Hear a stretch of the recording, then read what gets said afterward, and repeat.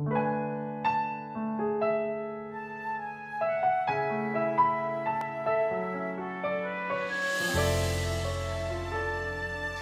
ko na mag-file ng annulment.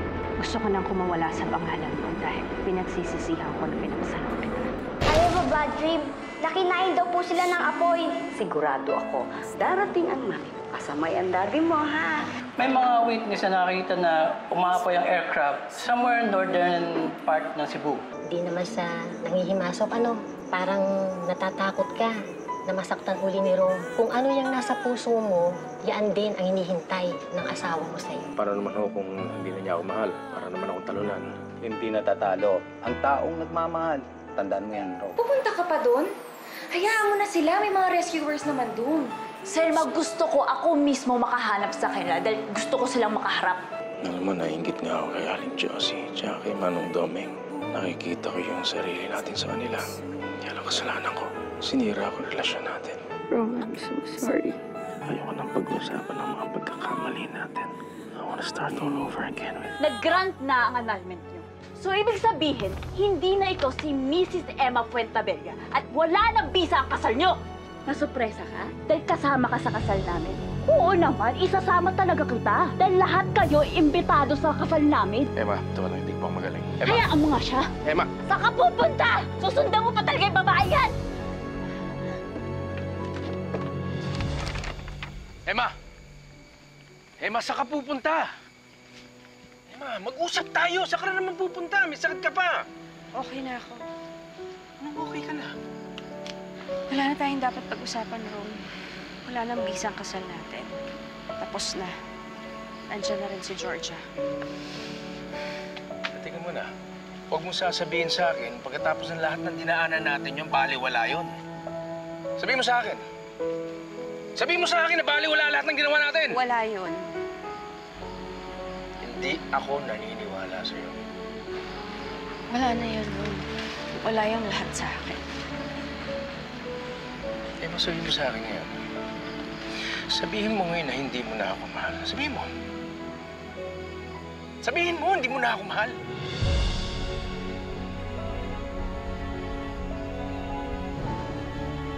Ano, walang nagagaling sa bibig mo, ano?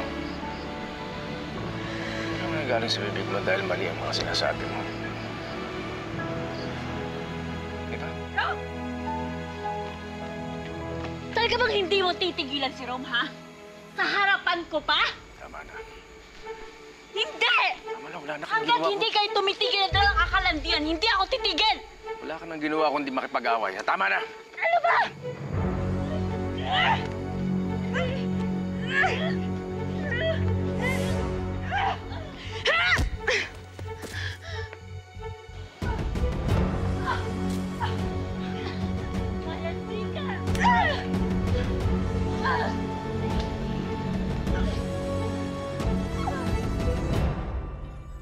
Wala pa rin po ba si Mami at si Daddy?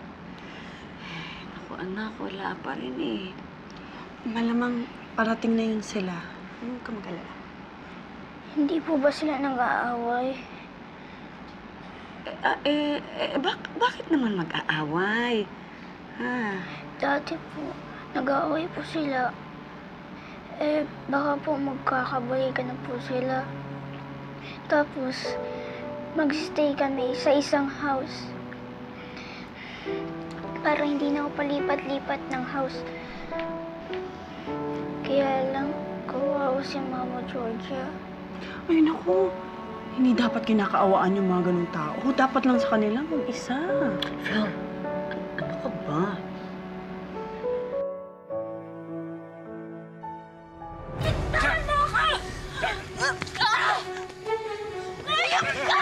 Tama na, okay?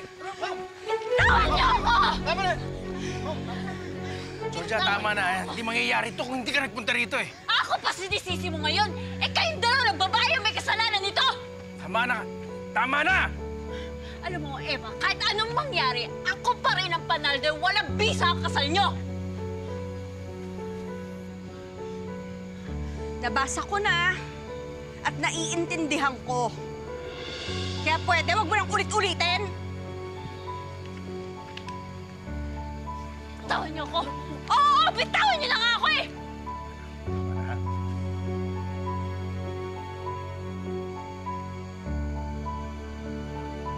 Oo, kuya. Okay na si Austin. Ang inaalala ko na lang si Emma. Sana naman walang nangyaring masama kay Emma. Dapat kasi hindi ko na talaga pinayagang umalis yun eh. Huwag mo nang sisihin ang sarili mo. May naghahanap naman na kina Emma eh. Tsaka makakaligtas siya, kuya. Kasama naman niya si Rome eh. Yun na nga, Flor eh. Yun na nga ang problema, kasama niya si Rome. Hindi siya pababayaan ni Rome, kuya.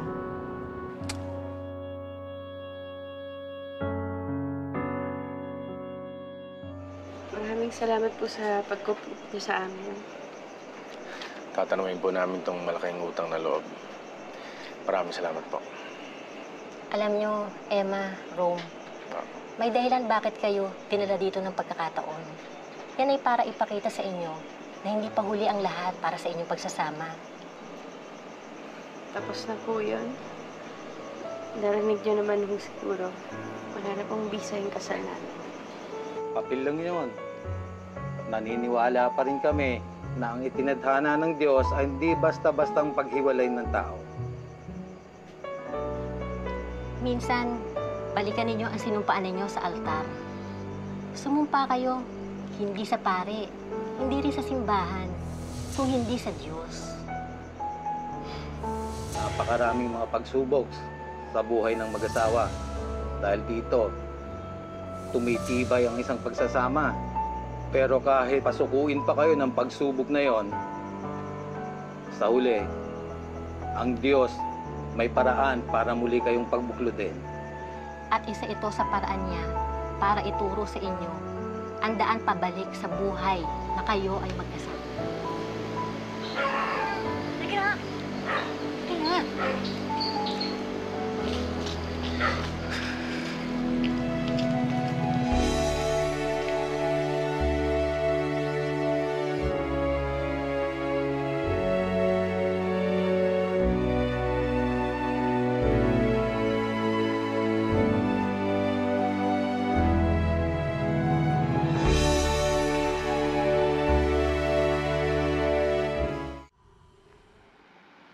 Diyos ko, taas pa rin. Nandito na si Emma. Ha? Nay! Ako, anak ko. Mami! Ano po? Nakapagligtas kayo. Salamat. Hirap na ang anak ko eh.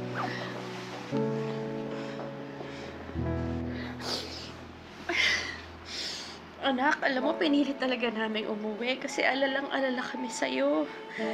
Anak, wala na ba talagang masakit? Okay ka na ba talaga? Wala na po, Mami. Pwede na po ba tayo mag-play ni Daddy? Where is Daddy? Naghiwalay kami sa airport eh. Kasama niya na si Georgia. Alam mo, anak, word na word sa'yo ang daddy mo. Ang dami na nga namin na pag-usapan eh. About us, about you. Magsasama-sama po tayo sa in one house.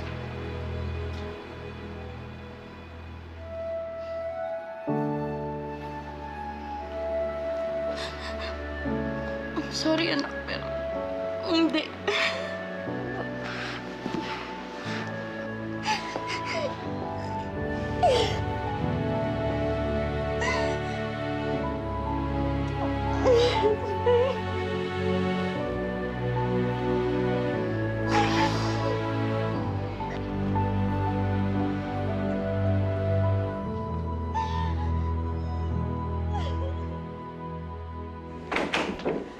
Ma! Ma! Oh my God! Thank God! Ligtas kayo! Rome! Mamatay ako sa kakaalala sa'yo. Ay, Turian. Ma, ba't di mo sinabi sa akin? Ano doon pala si Austin kay Emma? Tao ka. Sandali nga. Ano ka ba naman? Okay lang si Austin doon. Hindi naman pababayaan yun ni Eme. Nagmamagano, magpahinga naman tayo. Teka muna, Georgia. Muntik na kaming maaksidente papunta lang dito para makita si Austin. Sa tingin mo, makakatulog ako mamayang gabi na hindi ko nalalaman ang sitwasyon ni Austin? I don't think so.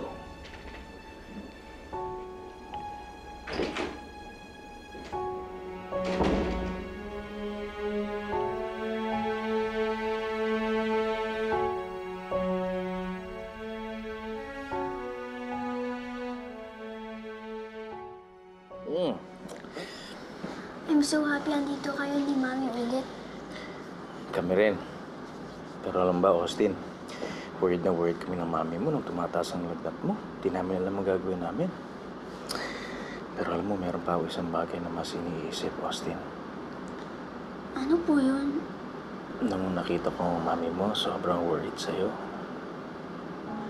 Kaya pala iyak ng iyak si Mami kanina. Alam mo kasi, Austin, nung baby ka pa, sabihin ko sa'yo, ha? Nagkasakit ka rin. Mami mo, worried na worried. Sabi niya, sana siya na lang daw nagkasakit. Sana wala ka sa panganib. Ganun kanya kamahal. Pero you know what? I had to be strong for her. Ako lang ang balikat na pwede niyang sandalan. At naging strong din si Mami. Oh, naging Wonder Woman nga yan. Wow! Para pala kayong Superman, Daddy. Dapat palagi kayong kasama ni Mami para palagi siyang maging Wonder Woman. Kaya dapat magstay tayo in one house. Tsaka, magbalikan na kayo, Daddy. Diba? Magiging isang family tayo ulit. Austin, hindi na kasi ganun kadali yun. May kanya-kanyang buhay na kasi kami ng daddy mo. Si daddy mo din, may Georgia na, di ba? At may Tito Angelo ka na din.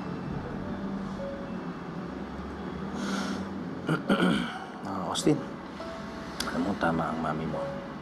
Mahirap ng lahat tayo sa isang house. Why? Mahirap kasing ipaliwanag sa'yo ngayon, Austin. Hindi mo pa maiintindihan dahil bata ka pa. Pero pagdating ng araw, pag big boy ka na, magiging malinaw din sa'yo ang lahat. Pero huwag kang mag-aalala kasi kahit anong daming nangyari sa pamilya natin, hindi naman magbabago yung pagiging magulang namin sa'yo. Sana kaya kong ipaliwanag ang lahat.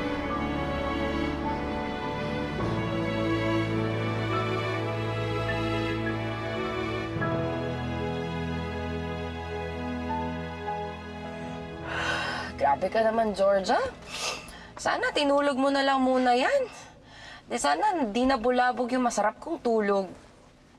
Hindi nga ako makatulog. Paano kasi, simula nung dumating yung bagong Emma na yan sa buhay namin, lagi na akong dinadalo ng insomnia. O at least annulled na yung marriage nila. Sana naman matahimik ka na dun. Tama ka. Alam mo, kahit landiin at landiin niyang Emang yan si Rome, wala na siyang maipagmamalaki sa akin. Tama. Alam mo, sa oras na ikinasal kami, babaliktad ng mundo. Dahil siya na ang magmumukhang kabit. Kaya dapat planuhin ko ng mabuti ang kasal namin. Teka, alam ba ni Rome na magiging groom na siya?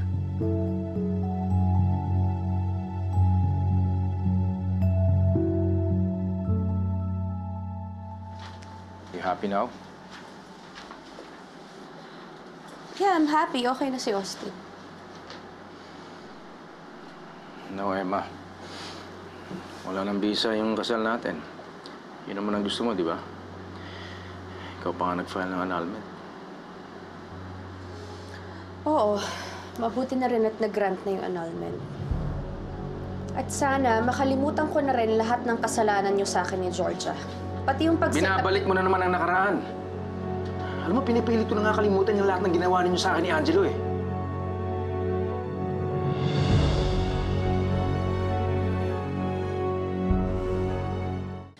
Diyan ka magaling eh, no?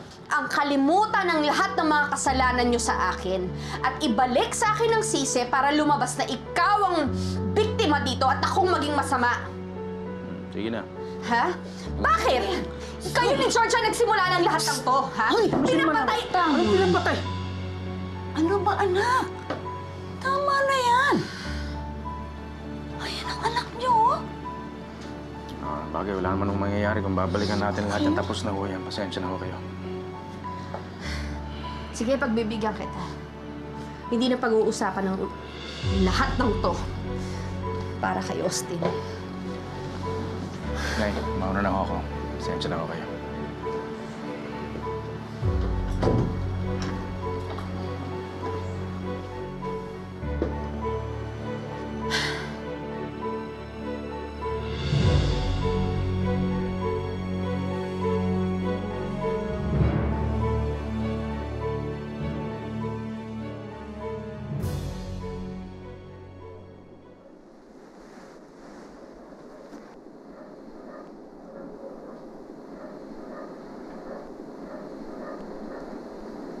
Rome.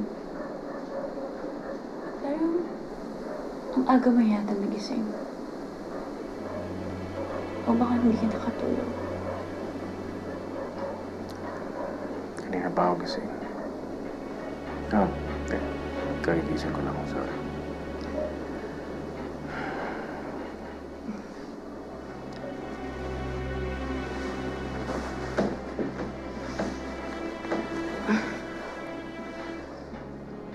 Alam mo, ang ganda ng gising ko today. Kasi iniisip ko pa lang na matutuloy na yung kasal natin. Sobrang saya ko na. So babe, kailan natin naasikasuhin yung wedding?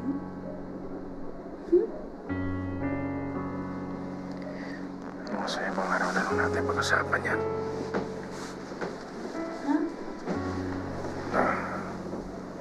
Anong sa ibang araw? Kung pwede naman ngayon, di ba? Noon pa natin pinano yun eh, Rome. Annulment lang yung hinihintay natin. Rome.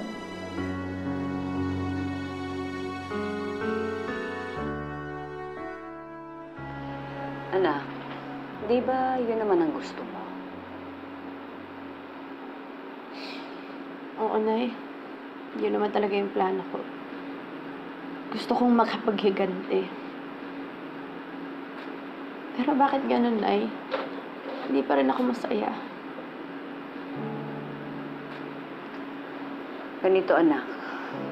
Isipin mo na lang na may kabanatang nagsasara. Meron ding panibagong magbubukas. Diba? At mas maganda.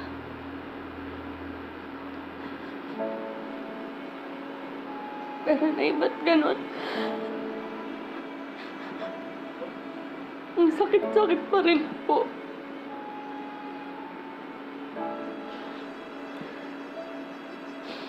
Naalala ko noon nung bata pa ako. Nainggit po ako sa mga may boyfriend. Sabi ko, pag nakita ko na yung taong tama para sa akin, mamahalin ko siya ng buong buo.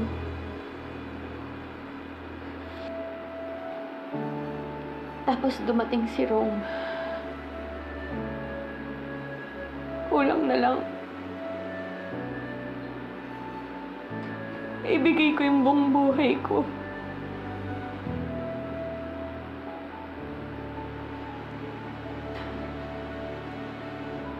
Siguro kasi na lahat naman nangangarap ng panghabang buhay na pagsasama pag kinasal ka na. Parang ikaw at saka si tatay.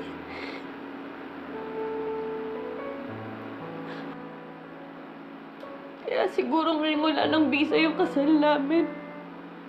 Hindi yun tanggapin. Ang sakit, Nay.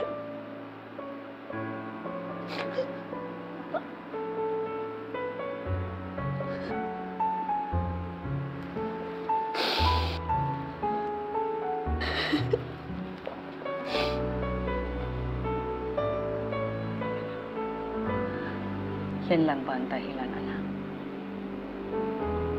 O mahal mo pa si Rome?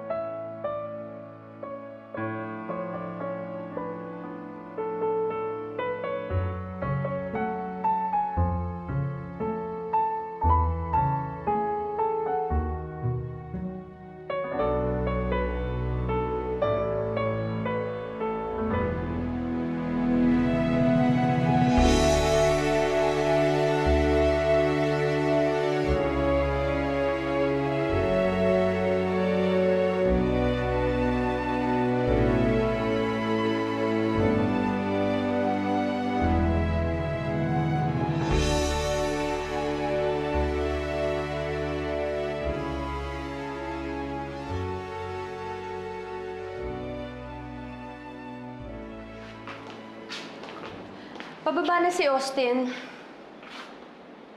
Hi, Emma. Kamusta? Nakatulog ka ba?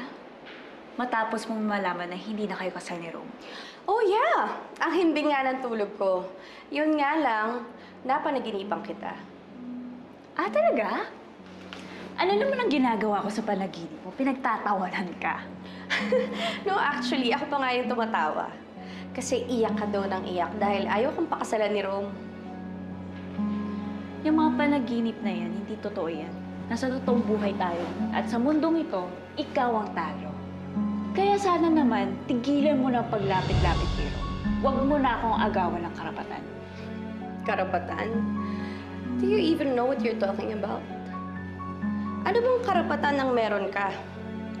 Hindi ka naman legal na asawa. Nagkera pala ulit yung dalawa. Eh tapos hinayaan pa si George ang sumundo kay Austin. Eh, paano naman pare? Ang gulo ni Emma. Katulad niya, pagkatapos siya makausap kagabi, ako parang ayoko na siyang harapin. Oh, time out muna ako. Baka naman, nangihinayang ka sa annulment ninyo, ha? Pare, nangihinayang is not the right word. Ano? Eh, buti nga nangyari yun. At dapat lang nangyari yun, pare, para masaya na siya. Ang tanong, masaya ka ba, ha? Pare, paano naman ako sasaya? Ang gulo-gulo nga eh. Ito nga, kuminsan okay kami, kuminsan hindi na naman. Pare, parati niya akong pinagbibintangan sa lahat ng mga problema. Kapakasalan ako na lang. Wait a minute. The door swings both ways, pare. Ayoko na nga isipin, ayoko nang pag-usapan. Sana siya rin, di ba?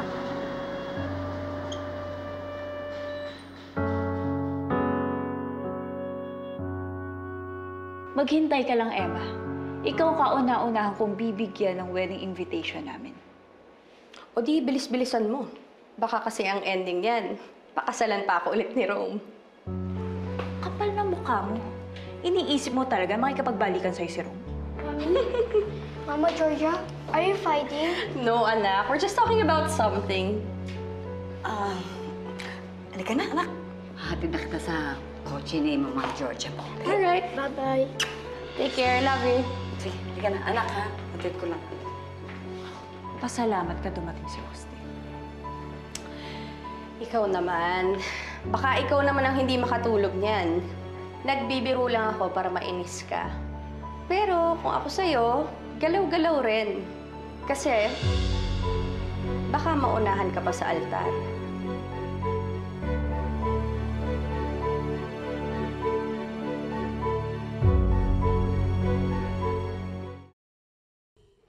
Nag-grant na yung annulment ni Emma, pati ni Rome? Yes, kuya. Kaya malayang-malaya na siyang magpakasal ulit. So ano pa hinihintay mo? This is your chance, kuya. Malay mo, masungkit mo na ulit yung puso niya. Alam mo, feeling ko, nasisense din ni Emma na ayaw kang pakasalan ni Rome. Kaya ganyan-ganyan na lang siya mang asar sa'yo eh. At bakit sino ba may sabi na hindi ako pakakasalan ni Rome?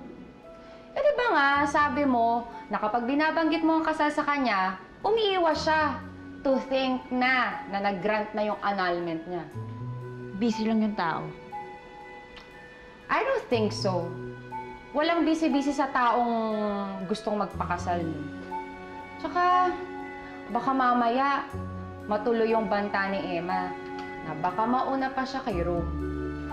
Hindi ako makakapayag. Kung kailangan kalad ka rin ko si Rome papunta ng altar, gagawin ko.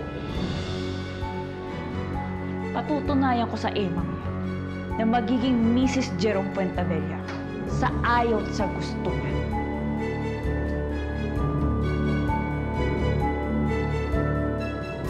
Alam ko naman na mahal mo si Emma. Kaya mo nga siya tinulungan ng ganyan. At alam naman natin na kahit kasama mo si Emma at kasama ko si Rome, malaki ang posibilidad na mawala siya sa atin. O ano, makikipagtulungan ka na ba sa akin? For you. I don't understand. Bakit? Para saan? Nandito lang ako. At kapag handa ka nang buksan ulit yung puso mo, gusto ko sana ako yung una mong makita. Isang magandang simula na lalo pang gaganda patungo doon sa daan na forever natin. Will you marry me?